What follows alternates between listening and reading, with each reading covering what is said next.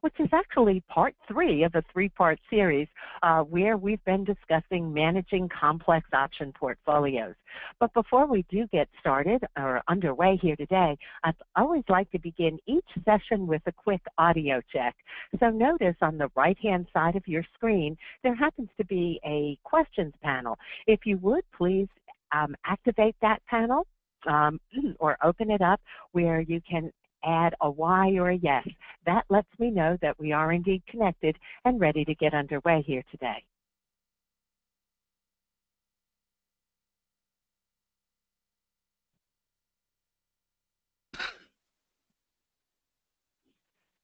Okay, let me see. Oh, excellent. Thank you, Bala. Do appreciate that. I always hesitate until we get that response. So with that, what I'm going to do right now is actually leave this on my disclosure slides while I get my recording equipment started, and we'll go ahead and get underway here today. Excellent.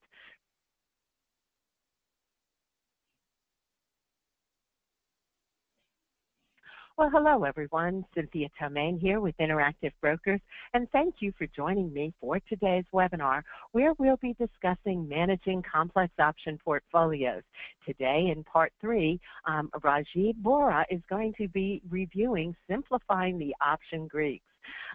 So with that, I'm going to actually move this right over. Let me pass the controls over to Rajiv, who is going to be discussing moving from individual option risk to portfolio risk and analyzing multiple underlying portfolios.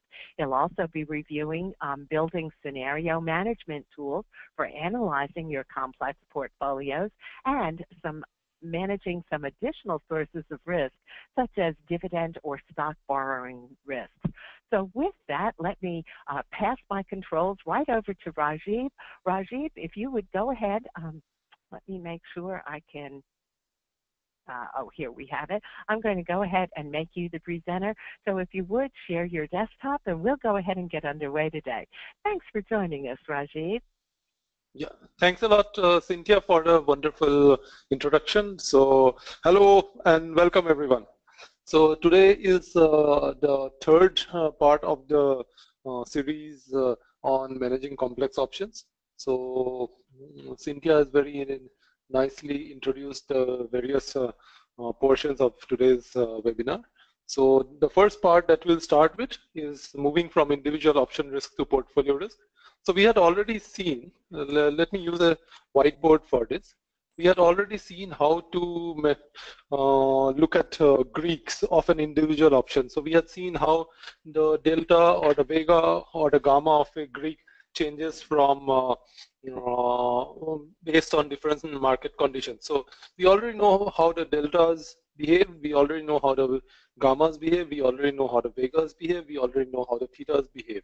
So let me now take a portfolio, and we will try to look at certain scenarios, and then you would now appreciate how the sessions of the last few sessions suddenly make things very easy in analyzing a huge portfolio. Say you have a portfolio of this type, wherein you have underlying trading at, these are the different strike prices: 63.5, 63.75, 64, 64.25, 64.5, 64.75, 65, 65.25, 65.5, 65.75, and then you have the calls, and then you have the puts. So say this is how your portfolio looks like. You are short 100 calls, you are long 200 puts, you are long 200 calls, you are short 100 puts on the 63.75, and then you are short 300 calls, you are long 400 puts, you are short 400 calls, you are long 500 puts, and you are short 200 calls, you are long 200 puts, and you are long 200 calls, and then you are short 300 puts on 64.75, you are short 300 calls, long 200 puts, short 400 calls, long 300 puts, long 300 calls, short 400 puts, minus 100, plus 100. So if you look at this portfolio, you have positions in 1, 2, 3, 4, 5, 6, 7, 8, 9, 10. 10 call options. You have positions in 1, 2, 3, 4, 5, 6, 7, 8, 9, 10. 10 put options. So you have positions in 10 call options, you have positions in 10 put options, and then say to hedge yourself, you had taken positions in the future. So to say the future was trading at 64.5, you were short 100. Lots of futures at 64.5. So what does this mean? Basically, you are holding a portfolio which has positions in 21 different instruments. How do you analyze this portfolio very quickly? How do you say where your risks lie? How do you say that whether movement of the market is good for you, whether increase in volatility is good for you, whether passage of time, whether time is good for you, or absence of time is good for you, whether increase in volatility is good for you? How do you make such decisions very quickly? Okay, so let me give you one hypothetical scenario. Say it's the market closes at 5 p.m.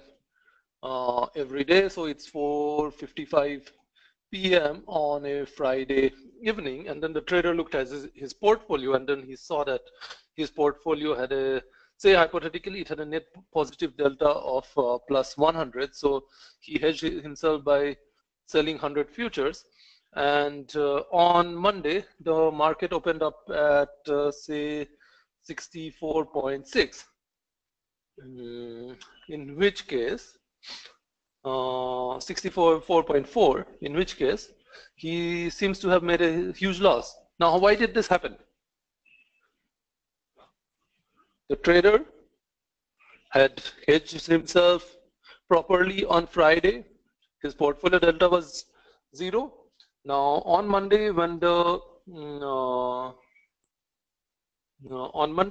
markets opened slightly 0.1 points below, the portfolio was in the red. And so why did this happen?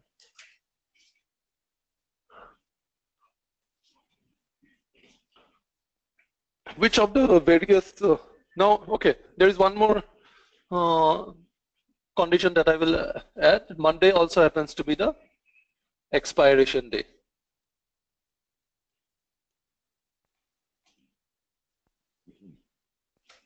So the trader hedged himself properly on Friday. His net portfolio delta was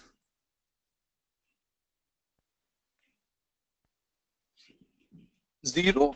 On Monday, when the market opened, it opened slightly weak, and then when he opened his trading account, he saw that his trading account had a bit of a negative P&L, had suffered some losses. So why did this happen?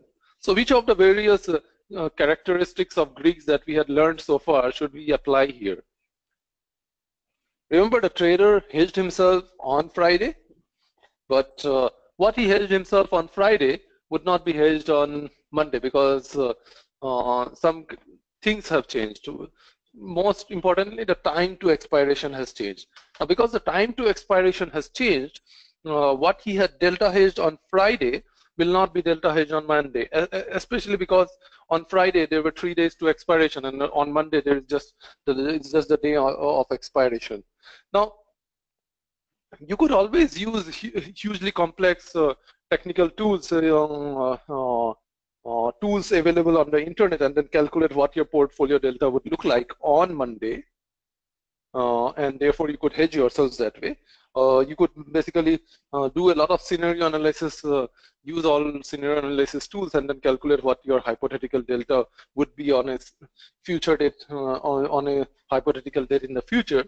But today I'm going to show you how you can, just looking at these numbers, you can very quickly say whether you are going to get positive or negative deltas which time. So looking at this portfolio, I can very easily say that you are going to get positive deltas which time.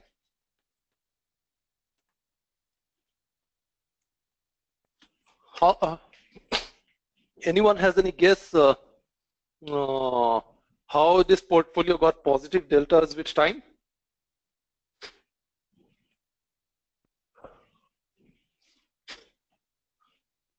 Okay, so let me very quickly get to that. If you are long a call option, in the money call option, you get your delta increases with time. Remember that from our first webinar? Because if you're long and in the money call, the delta of a call is the probability of the option ending in the money. Now, as you go closer and closer towards expiration, the probability of the option ending in the money increases. Therefore, in the money call, the delta increases with time as you go closer and closer towards expiration. What happens to out of the money calls?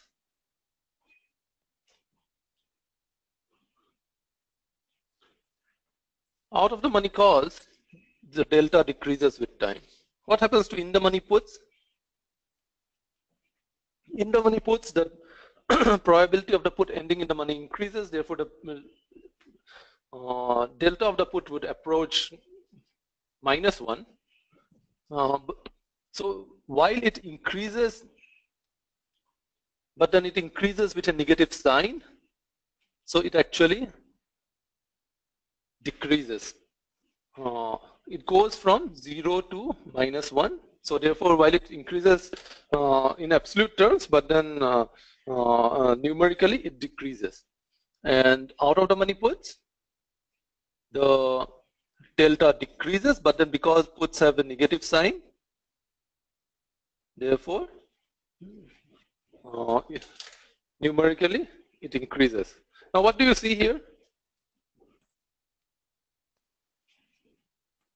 If this is the current strike price, which was 64.5, anything above this, like 63, 63.5, and so on and so forth, if you hold long positions, if you're long in the money calls, or if you're long out of the money put, your portfolio delta increases with time. And then anything which is on the upside, which is 64.5, 65, and so on and so forth, if you're long out of the money calls, or if you're long in the money puts, your portfolio delta decreases with time. Now going back to the previous slide,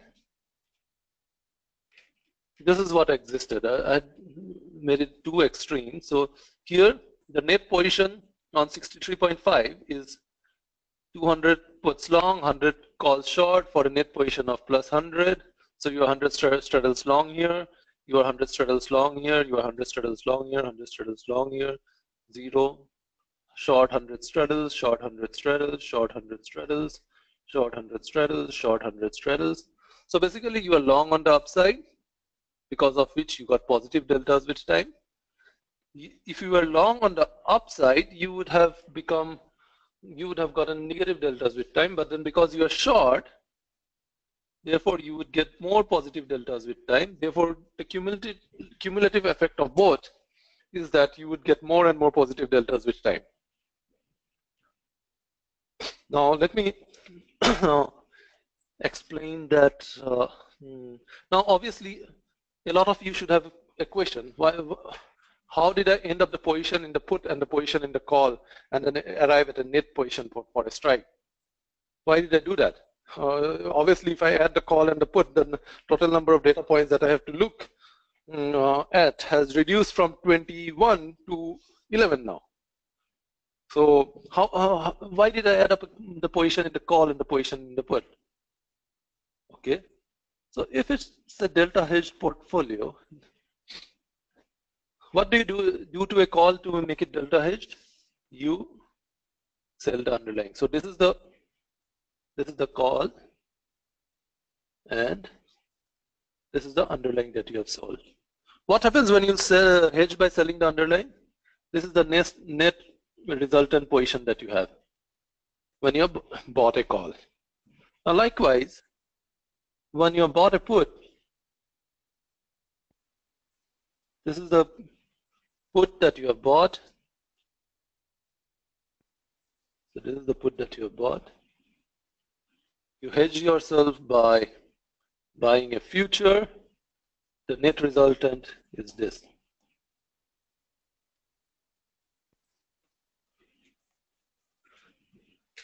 Basically, whether you bought a call or you bought a put, both of them are equivalent. It's equivalent to holding long straddles at that strike. So if it's a delta hedge portfolio, you when you buy an option and hedge it, it becomes a straddle at that point. Therefore, because both the call and the put becomes a straddle at that point, the call has become a straddle. The put on hedging has also become a straddle. So therefore, both the call and the put are equivalent.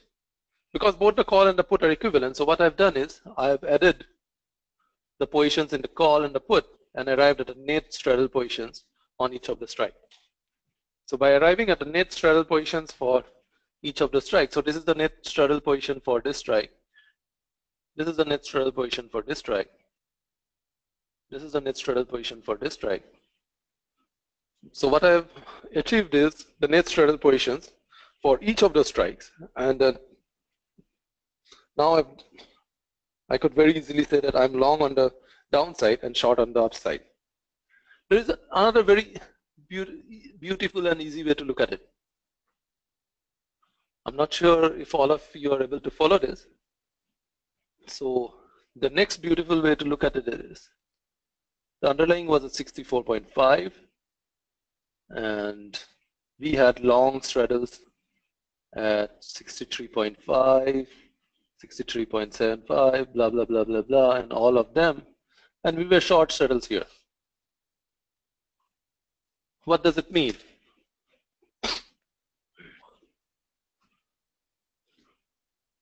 If you're long a straddle at a certain strike, what would you want the market to, how would you want the market to behave? If you're long a straddle at a certain strike, you would want the market to move as far away from the strike. So if you, for example, if you are long a straddle at 100, the payout is highest as you move as far away from 100 on either direction. So at 110, the payout is 10 minus the initial straddle price that you'd pay, and so on. So you would want the market to end as far away from 100. But what happens in case you are short a straddle? In case you are short a straddle, you would want the market to close. You would want the market to close at the strike price, because this is where the payout is maximum. As you go further away, the payout reduces and in fact becomes negative beyond a certain point. Now, from this previous diagram, from this previous positions, we see that we had massive long short straddles on the downside. We had short straddles on the upside, which means that this is how the payout of the portfolio was like.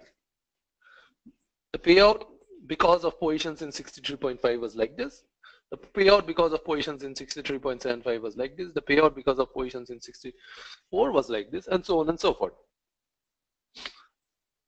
Now the net payout of the portfolio is the sum of the payout because of positions in 63.5 call and put, the positions in 63.75 call and put, 64 call and put, and so on and so forth. So basically, you extend all of this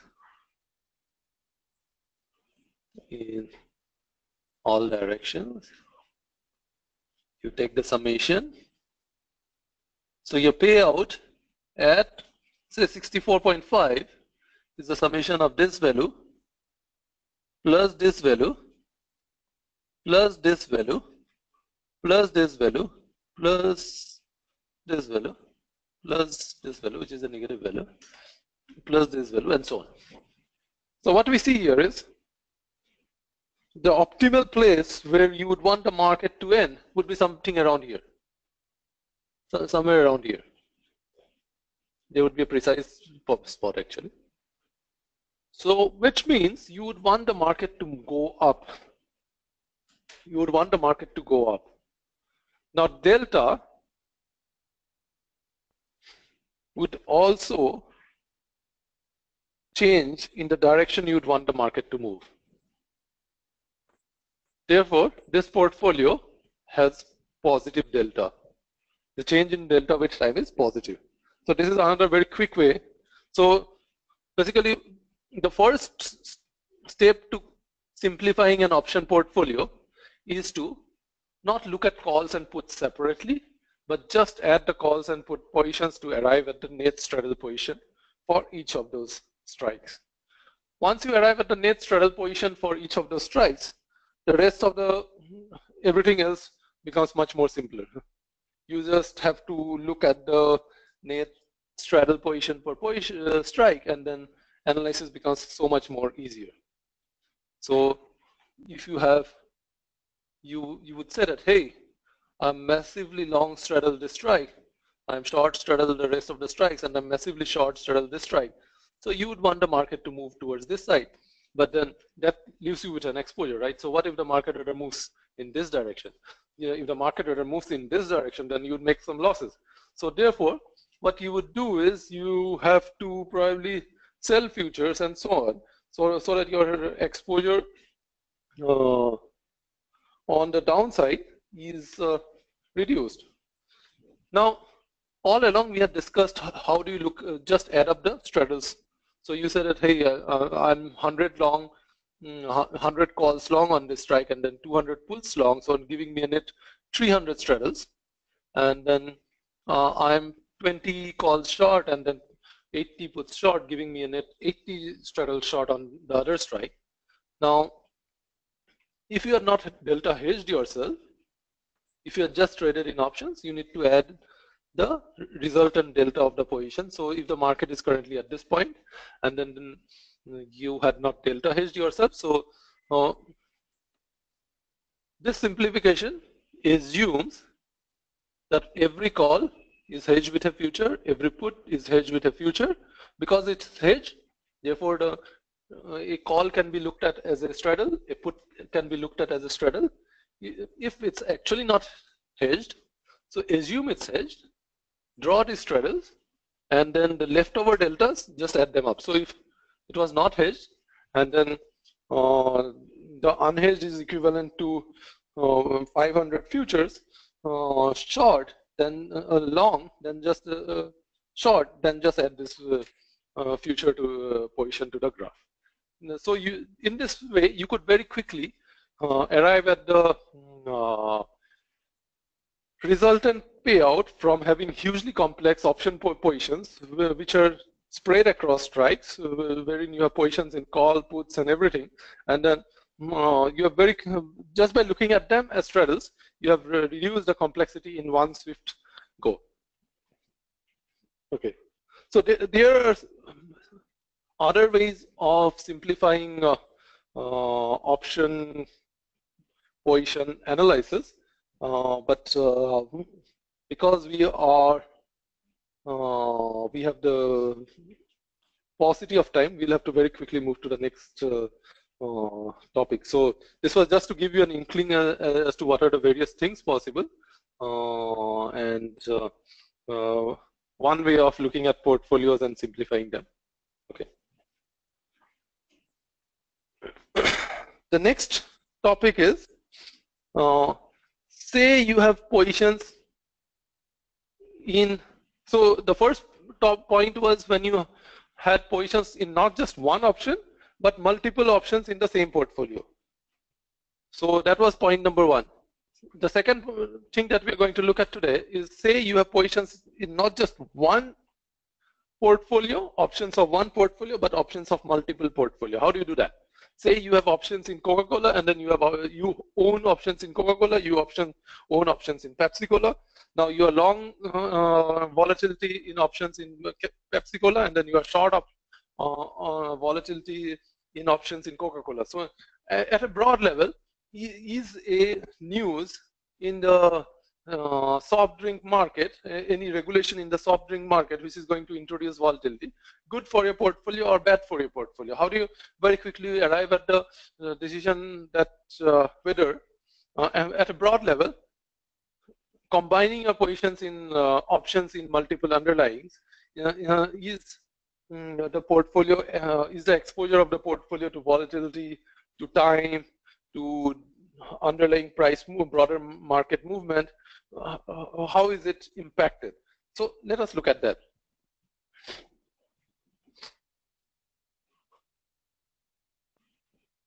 Okay, to be able to understand how portfolios containing options are combined, let us first look at how do people combine portfolios with non-options. So delta 1 products like stocks or futures. So these are products which only have a delta exposure, and they don't, and then they don't have an exposure in volatility, theta, interest rate, and so on. So delta 1 products are products whose prices are only exposed to the market direction. So these are products like futures, stocks, etc. Now, if you are creating a spread between two futures or two stocks, say you are buying a stock and then you are selling another stock, and then you are making a bet on the relative price movement between both of them. So how do you do that? You basically buy a certain value of stock 1, and then you sell a certain value of stock 2.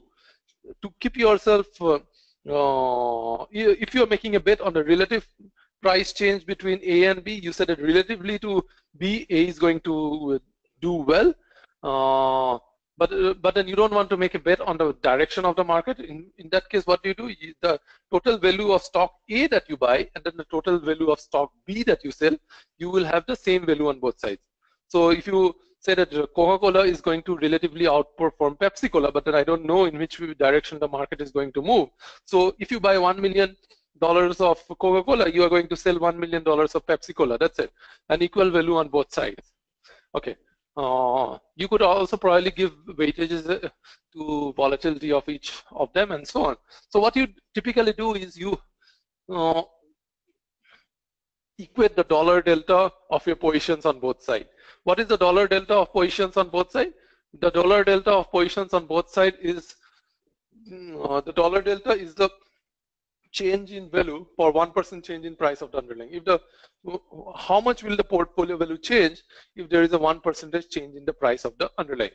So that is the dollar delta. So for 1% change in the price of Coca-Cola, how much should your portfolio value change? For 1% change of price in Pepsi-Cola, how much should your portfolio value change? If you equate the dollar delta on both sides, your portfolio is balanced. Now, similarly, if you are doing the same thing through options, what will you do? What you need to do is you need to ensure that the change in option value, because of 1% price change in the underlying, is the same for on both sides. So what is the change in option value? For 1% change in the price of the underlying, you need to use the delta of the option. So not only do you have underlying dollar delta, which is this equation, but you also have the option delta. So when you do that, you can create spreads. So you said that, hey, I think relatively between Pepsi and Coca-Cola, I think both of them are going to have the same kind of volatility, but I think Pepsi is going to outperform Coca-Cola, in which case the amount of call options that you buy in Pepsi and the amount of call options that you sell in Coca-Cola, you can adjust it this way. Now, obviously, when you do that, you would also want to calculate what is the option dollar gamma, option dollar vega, and so on. Now, but then is just calculating option dollar delta this way the right thing to do? Or we haven't accounted for the fact that certain stocks could have higher volatility, could have the characteristic of having higher volatility and then other stocks, in which case your exposure is not just to price change, but then is also to the volatility of those stocks. If you adjust for them, this is what you get: volatility corrected dollar delta. The volatility corrected dollar delta is therefore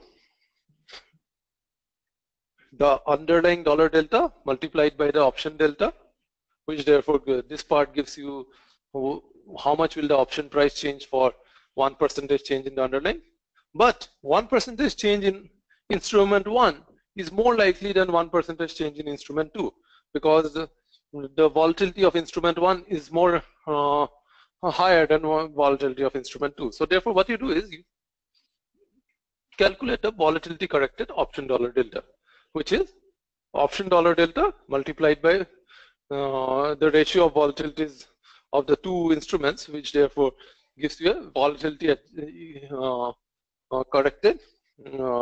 So both the sides, the long option and then the short option, both of them now have the equal probability of the value at risk on both sides gets equated. So if you do that, what you get is your positions in instrument 1 and the positions in instrument 2. You could now make a bet on the relative movement of prices of both of them. So if you do that, if you continue in this fashion, what you get is you can actually calculate the total dollar delta of the option portfolio. You have positions in instrument 1.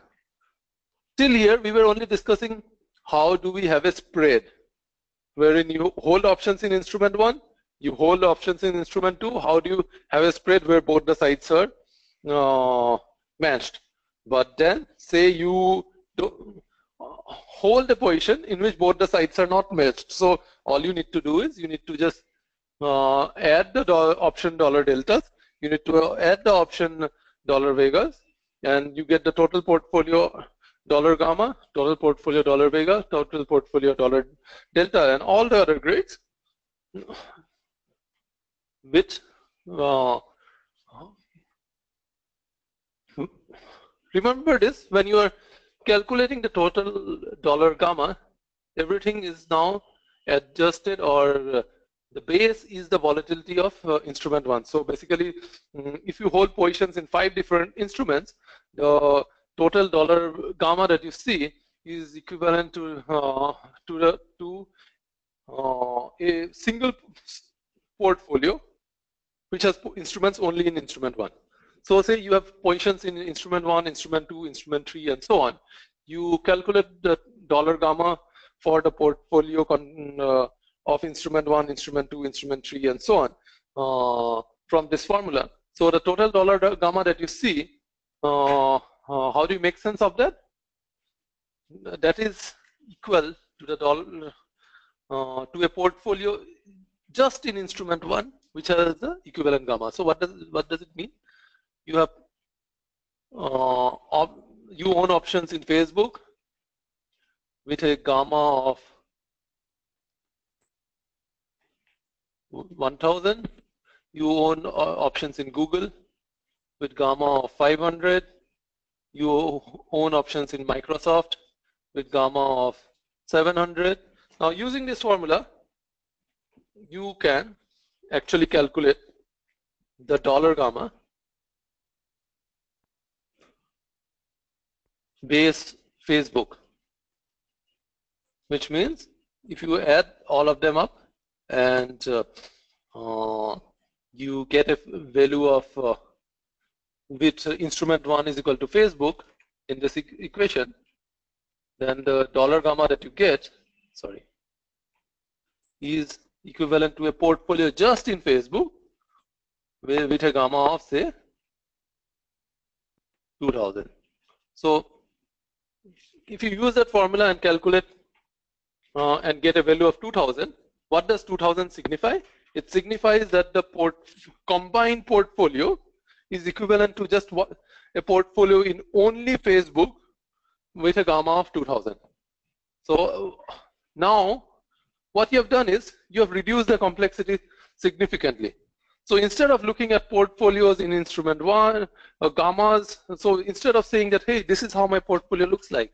So let me just put it down. So instead of saying that, hey, my Facebook portfolio has a delta, vega, gamma, theta of X, Y, Z, A, and Google has X2, Y2, Z2, A2, and then some of these are say negative values. And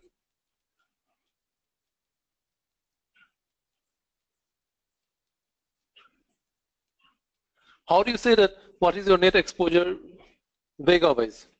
Are you positive Vega or are you negative Vega? How do you do that?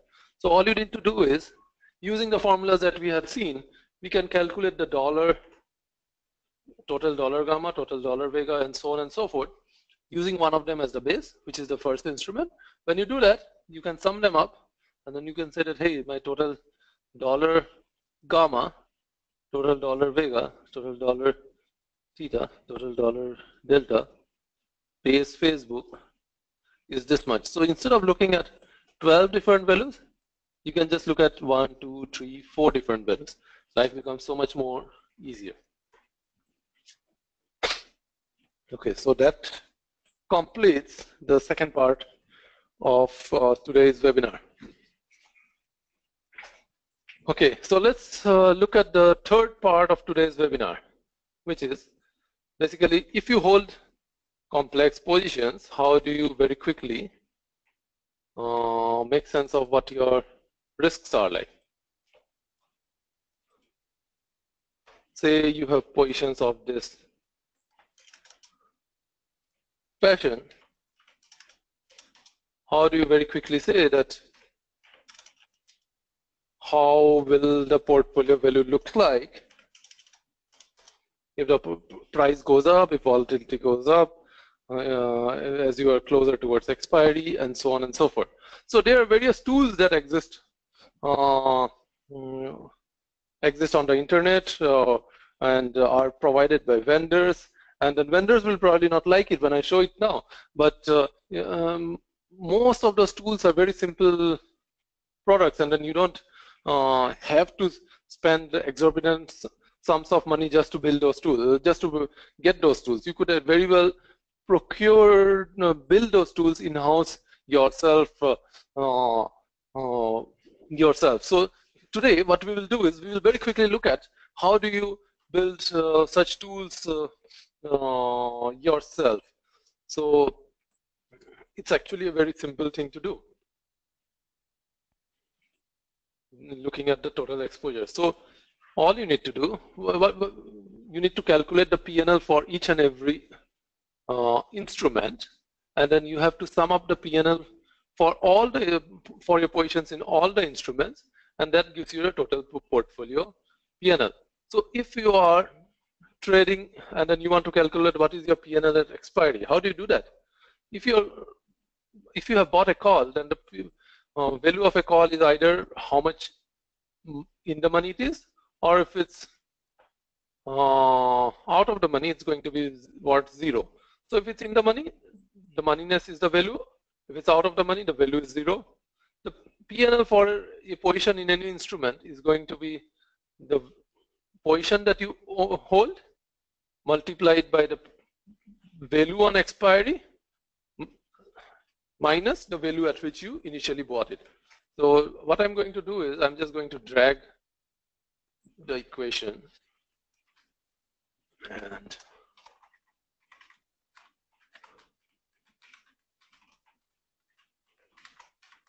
so this is what we have. So at various prices of the underlying, the 500 lots of the call option that you had, which you bought for 114.15, will result in the following values of P&L for your, will contribute following P&Ls to your portfolio. Likewise, for the 5,000 lots of sold call options that you had at this strike, for various eventual values of the underlying on expiration, it will result in various P&Ls at various price points. Likewise, you could do the same thing for puts. I have not done it in this example. So you could do that. So let's look at how the P&L at expiration looks like. So for the position that you created, this is how the P&L at expiration looks like. And this is because you are massively short most of the places. And so on. Okay. So you could do that. So creating a P&L at expiration is such a simplified tool. So you don't have to actually go and buy such tools from vendors. But then, would most of you be interested only in knowing what your P&L at expiration would look like? Obviously, knowing what your P&L at expiration looks like is a great thing to have, because if you know that this is how your P&L expiration looks like, so you know that you can sleep peacefully because this is the maximum loss that you can ever have.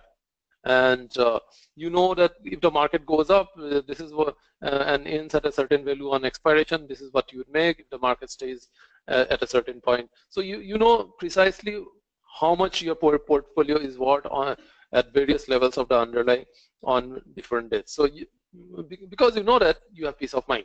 But do you want to do that? You want to do that, but what else would you want to know? You would want to know how your P&L would look like on a particular scenario date for various scenario volatilities, for example. So I'll just do one example. So what I've done is, so there is this function that exists, which just calculates the price of a call option.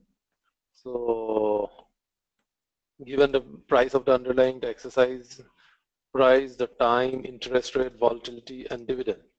Now what I've done is call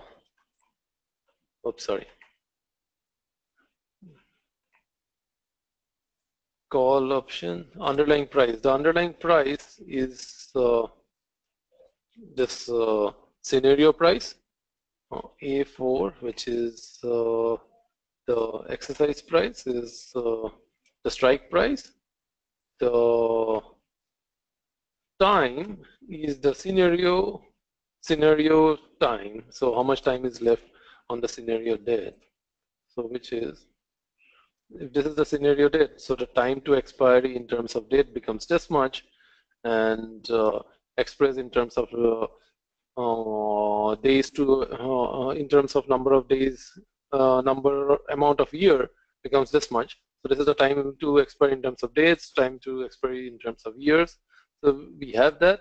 So this is the time to expiration. Then we have interest rate, which is taken as 0 because this is the future. Then you have the volatility, which is the volatility of the instrument on today's date. So you can always play with those. So in these graphs, I have played with the volatilities on scenario date. So once you do that, so this part gives you the price of the option on the scenario date for a given value of the underlying, scenario value of the underlying. And then you could also change the, so here we have just changed the date, which is, we said that, okay, what would the portfolio value look like on the 21st? Today is the 19th. We said that how will it look like on the 21st? And at various prices of the underlying. So on 21st, if the underlying, so what does it mean? On 21st, if the underlying were to reach 9,450, how will the portfolio value look like? And if the underlying were to reach 9,650, how would the portfolio value look like, and so on. So for various values of the underlying on the, if the underlying were to end up at various values on the 21st, how would my portfolio value look like? So this is what you are more interested in, right? So this graph here therefore shows how would your portfolio value be on the 21st if the underlying were to end at various levels. You can just change this figure here, and then you can say that, hey, if it's instead of 21st, I want to know how it would look like on the 20th or on the 22nd. So you just change this input, and voila, you have your graph which says how your portfolio value would change. So, so you now have more control. Instead of knowing what will happen on expiration day, you now know what would happen on any date. So you now know what would happen on 22nd. You would know what would happen by the evening of the 22nd, and so on and so forth. So you have so much more control. Okay. Now next thing is, this graph tells you how your portfolio would look like at various underlying levels on a particular scenario date. But you would want to be able to explain why your graph looks like this. One thing is knowing that this is going to be a payout on expiration, knowing that this is going to be a payout if you close your position on a particular scenario date for various values of the underlying. But how do you explain why you have this graph? So to be able to explain, all you need to do is calculate how your delta, gamma, vega surfaces look like. So what did I do here? I calculated the gamma of the call option that we had. So strike price is equal to prices of the underlying is equal to 9450. Strike price is 9350. Time to expiry is from the worksheet called current position. Interest rate is 0. Then what is there? Volatility. So volatility is from this graph, this worksheet, and I did some enhancement multiplier to various volatilities. I said that if the market were to really go down, then volatilities will go up, and then if the market were to go up, volatilities would go up, and something of that sort. So I did that. So therefore, whatever was the volatility today, I did an adjustment based on where the market ends up. So this is the implied volatility on the scenario date. This is what is the last fill? If I'm calculating gamma, dividend. So dividend is 0. So if I do that, this part of the equation gives me the gamma on a scenario date for a given value of the underlying, which is G2, this one, for a given value of volatility, which is this one, and so on. So using this formula, you get a scenario value, scenario gamma, gamma on a scenario date. You do that for all the options, and this is the gamma of a single instrument, but then obviously you're interested in the gamma of your portfolio, which is, if you hold 500 lots, it's basically 500 into the gamma of one option. If you hold minus 5,000, it's minus 5,000 into gamma of a single instrument. So if you do that, you get the gamma surface of your portfolio. Likewise, you could complete everything now. What this does is it calculates the delta of one option for a scenario date and scenario volatility, and multiplies that by the delta, multiplies by that by the number of options that you own, so which gives you delta of the portfolio, and then if you sum this up with the position in the future, so you get the delta of the portfolio on scenario date. Likewise, you could do it for vega and theta.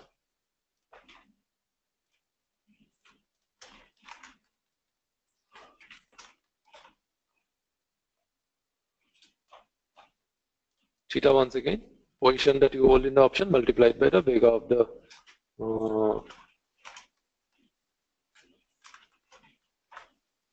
so the theta surface would tell you how much money would you make every day if the underlying were to stay at a particular level. So it says that if the underlying were to stay at this level, for every day that you hold your position, you are going to make this much money every day. For every day that you are holding your position, if the underlying were to reach at this price, you are going to lose this much money. Obviously, all of you have already understood it, that theta, all the Greeks do not stay constant with time. So you can't say that you are going to lose this much money every day, because the amount of money that you lose on the next day is going to be more than this. And then the money that you lose on the subsequent day is going to be even more than this. So that is the second derivative. You could, instead of using the formula for theta here, you could use the formula for the derivative of theta with regards to time, and then you would get the rate of change. So that is there. Okay. So in this way, without going to the market and buying expensive pieces of software which you don't know how to integrate with your trading tools, what you could do is you could just download your trading positions, and then once you download your trading positions, you could just load them into a spreadsheet tool like this, and then you are nice and good.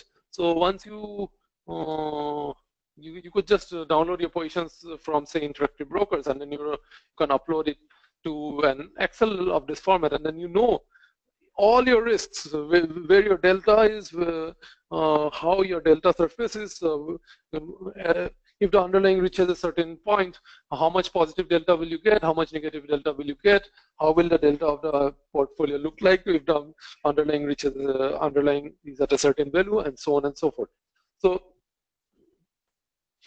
you don't have to go to the market to buy software tools which give you all those scenario analytical scenario analysis, which gives you all those P&L values of various scenarios. What they do is they implement exactly a version of this, and you could very well do it in-house by implementing an Excel of this format. So it's a very simplified Excel. So I would expect most of you to be able to do it yourself. So yeah. Okay. The next part. How do you manage additional sources of risk like dividend and stock borrowing risk? Oh, I don't know why the slides are getting shifted automatically. Sorry for that. So when you have a stock which pays dividends, what do you do if you're holding an option? If you have a call option, what do you do?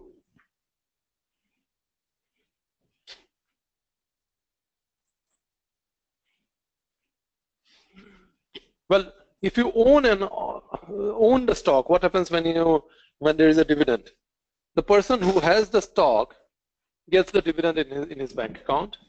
The stock price drops by an amount equal to the dividend amount. So let me use the whiteboard once again. So if the stock is trading at 105 and at T0, at T1 dividend is paid, say a dividend equal to 5. So the stock price now becomes 100, because the value cannot be created out of thin air. So if 105 was the value of the stock before dividend, if a dividend of 5 is paid out and this goes to the stockholder, then the value of the stock will become 100. This is simple and easy to understand. But what happens to someone who owns call options with a strike of, say, 105?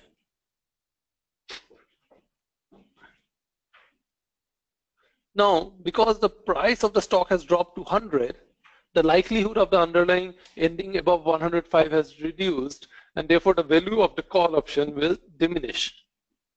Because the price of the call option will diminish and the price of the put option will increase, Therefore, someone who has bought call options will not, so therefore people will not be as interested in buying call options if there is a dividend involved. Now, in the Black-Scholes formula, you could put the value of dividends, and then the price of the call option and the put option will get adjusted automatically. You don't have to do anything actually. So just input the value of dividends in the Black-Scholes-Merton formula, and then in the Merton formula, and then you'll get the value of the options. However, life is not as simple as it seems. If the underlying is trading at 1,000 and then you are trading options which expire 3 years from now, and at 1,000 it pays a 5% dividend annualized, which is 50. Do you expect them to be still paying a dividend of 5% if the underlying were to end up at 100, 800? How much dividend do you expect if the market were to, if it were to end up at 900?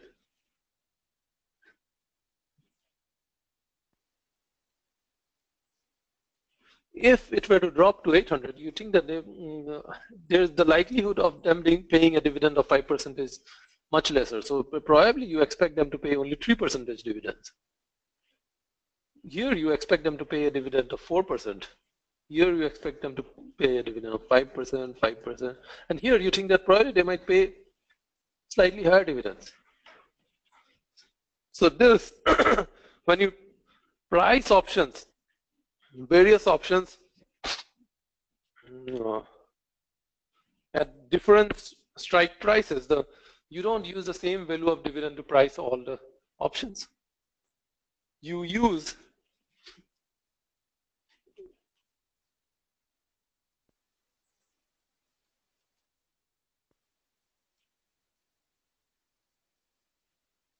you use various values of dividend at various strike prices. So when you do that, this concept is known as Q dividends. You don't expect the same value of dividend at different prices of the underlying. So when you trade options which are longer dated, where the uncertainty related to the dividend amount that is going to be paid out is high, then you don't use the same value of dividend throughout. And the fact that you use dividends which are skewed is known as, this concept is known as skewed dividends. Okay. The last point in today's lecture is about stock borrowing risks. Sorry. If you are a market maker, for example, or if you are a trader and you have bought call options, how do you hedge yourself when you bought call options on a stock? You hedge yourself by selling stocks.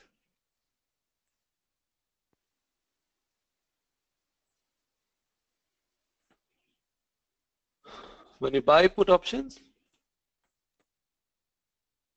you hedge yourself by buying stocks.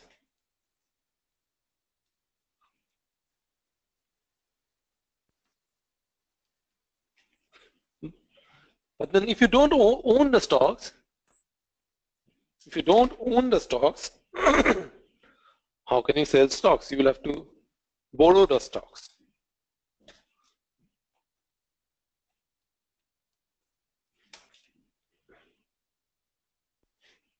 If you have to borrow the stocks, you would be less inclined to buy call options.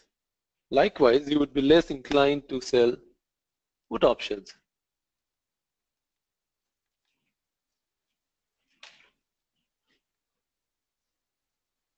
There are two ways in which you can handle this. You could make a small adjustment to the price of the underlying so that you are small negative adjustment to the price of the underlying so that you are less likely to buy a call option and then you are less likely to sell a put option. so that you are skewed. You price your put options cheaper, and then you price your price your call options cheaper, and then you price your put options higher. If you do that, the likelihood of buying a call option and therefore being forced to sell the stock to hedge yourself reduces. So basically, say you want to trade a viewpoint on volatility. If you want to trade a viewpoint on volatility, if you have a positive viewpoint on volatility, which means that you feel that the volatility is going to implied volatility of options is going to go up, or realized volatility is going to go up. If your viewpoint on the volatility is positive, then you buy options.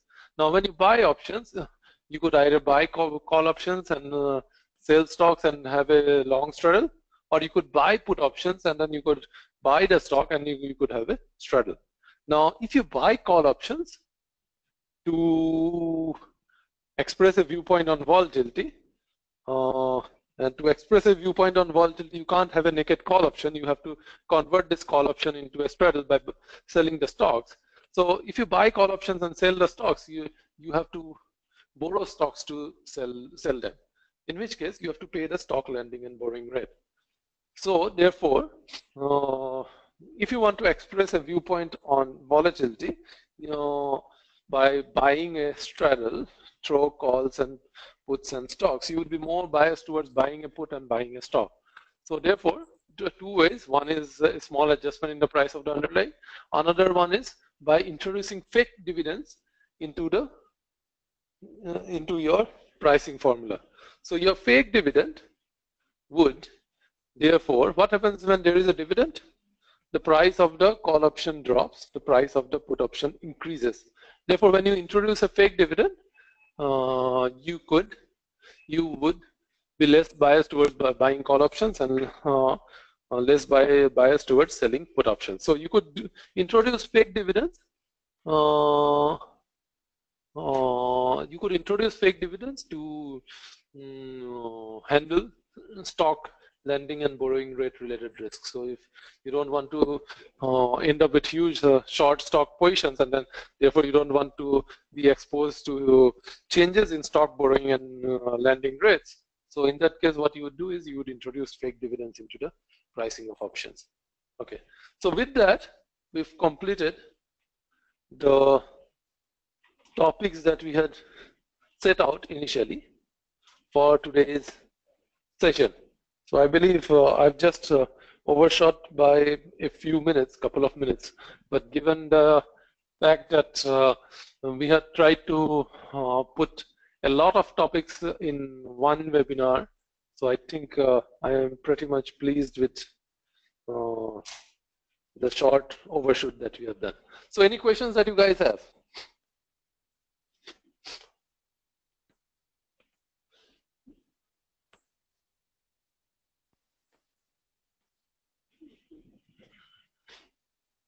Okay, so there is one question. Can you please elaborate on using second order Greeks, Charm, Vana, Beta, and Voma to effectively manage portfolio risk? Okay, so remember the thing that we had discussed known as Charm? So today's example that we did at the start of the class, the very first example that we did today, that was nothing but Charm. This example was nothing but Charm. So here, the delta which was hedged on Friday is not hedged on Monday morning, and that is because delta has changed with time. And how did delta change with time? Delta changed with time because of a concept known as Charm. So likewise, the rest of the Greeks. So if you know that what is the second order derivative of Vega with regards to volatility or Vega with regards to time, then you could use it in various scenarios like the following. Say the Fed chairman is supposed to make an announcement on interest rate hike or rate cut or so on.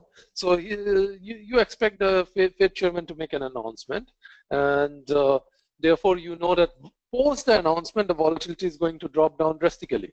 If post the announcement the volatility is going to drop down drastically, you could incorporate that fact by looking at the higher order Greeks. So if you know how delta would change with regards to volatility, the rate of change of delta with regards to volatility, that is also a Greek, the second higher order Greek, second order Greek, a higher order Greek. So you know that the moment the result comes out, the portfolio delta would go from being hedged to being massively short, or from being massively short to being massively long. Even that is possible. So you think that you have a short exposure to the market. You think that if the prices go down, that's good for you. But you have forgotten to account for the fact that post the announcement, the volatility is going to drop down drastically, so that you would actually end up being long the market. That is also possible, right? So therefore, adjusting for changes in volatilities, you could quickly understand how your risks are going to look like. And likewise, so post the Fed chairman's announcement, the volatilities are going to go down. So you can see how your portfolio vega will look like for a scenario when the volatility has dropped down. So based on the future, so if you expect volatility to drop down 10%, all you need to do is figure out how the second order Greek would look like. And so using that, you can arrive at what the vega would look like for a 10% drop in volatility. Yeah. Any other questions?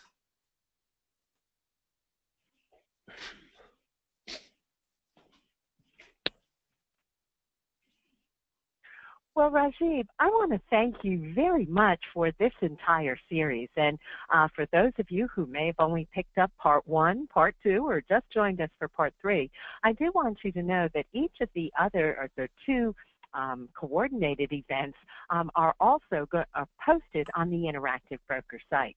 I have been recording today's webinar, and I will be sending each of you a direct link to today's recorded playback, just in case you want to come back and review the concepts that Rajiv has discussed today. Also want you to be aware, I'll include a link to those prior recordings as well. So with that, I want to thank Rajiv and the entire QuantInsti team for a tremendous series on options. Thank you so much. Gaurav is asking about the link to Excel, and Gaurav, I will be discussing that with QuantInsti, and actually, I'm going to ask that you do contact them to get a copy of that Excel spreadsheet. So you'll find at the end of today's session, or at the end of the slides, you'll find the contact information will be included there. So with that, we are going to conclude our series, our 3-part series on managing option portfolios. And Rajiv, thank you so much for all the work that you've put into each of these presentations. We look forward to working with you further in 2018. And I see that you've got the slides that are up here as well. So by the way, everyone, we'll include a link to today's webinar notes along with today's recorded playback. So with that, we are going to conclude our session here today. I want to thank all of you for participating with each of these events, and especially thank QuantInsti for making this series of events possible. So with that, we're going to exit today's session, or you can exit today's session using the X that's included in the upper right-hand corner of your control panel. Thanks all very much for a terrific presentation, and have a great rest of your day.